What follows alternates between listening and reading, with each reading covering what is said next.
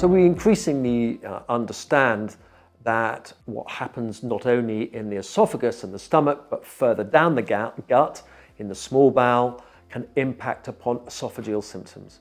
And small intestinal bacterial overgrowth, when present, can present with regurgitation and heartburn and other symptoms which are indistinguishable from those caused by gastroesophageal reflux disease. So again, all of these tests will be tailored according to patient symptoms, but in patients who have a lot of bloating, who have a lot of belching, and we suspect small intestinal bacterial overgrowth may be a contributory factor to those symptoms, we will also request a lactulose hydrogen stroke methane breath test, which will test to see if patients have got small intestinal bacterial overgrowth.